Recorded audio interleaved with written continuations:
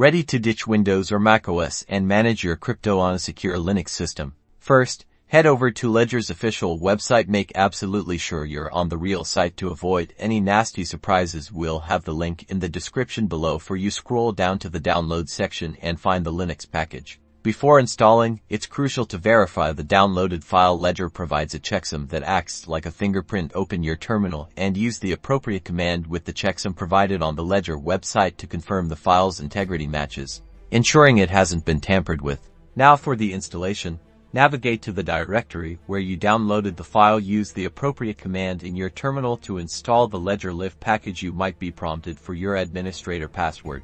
Next, we need to configure Udev rules. These rules allow your Linux system to properly recognize your Ledger device. Use the command provided by Ledger to add these rules. This step is vital for Ledger Live to communicate with your Nano. Finally, launch Ledger Live. If it's your first time, follow the on-screen instructions to set up your device. Ledger Live needs the correct permissions to run properly, so ensure it has the necessary access rights within your system. That's it.